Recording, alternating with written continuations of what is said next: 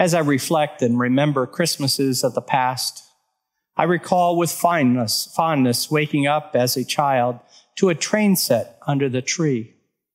I remember a quiet, snowy night going home after a midnight worship service and being with many of you celebrating the birth of our Lord in worship. Along with our Christmas services, this year has been different and difficult, not just in our area, but throughout the world. We've had to be more patient and flexible. Here at Our Savior's Way, we've had to say goodbye to staff while adapting to new roles and changing responsibilities. While we might wish that things would remain the same, the world is constantly changing around us, and it seems like it's changing faster than ever before.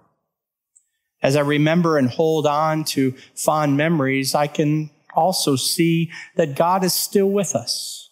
By His grace and His mercy, Our Savior's Way has been able to proclaim His gospel message in new and innovative ways like never before.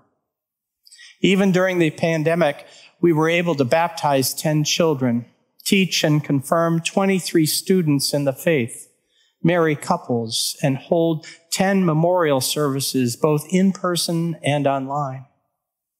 A 24/7 prayer vigil was started, and people called to check in on one another.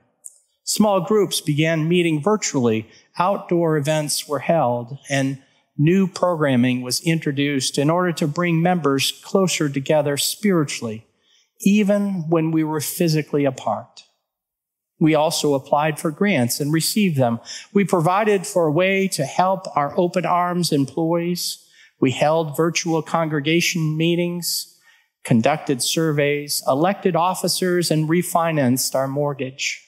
We started recording our worship services and created a new drive-in worship service.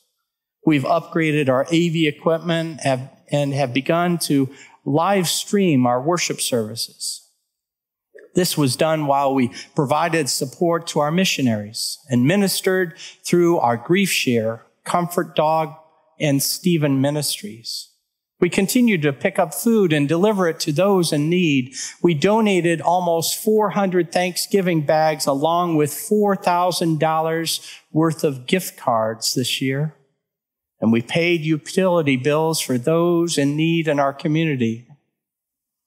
While Christmas has been different this year, we were still able to come together, either virtually or in person, to celebrate the birth of our Lord Jesus Christ. He is the true gift and reason for our joy and celebration. And it's because of what He has done for us that we can look forward in hope, even as we fondly remember the past.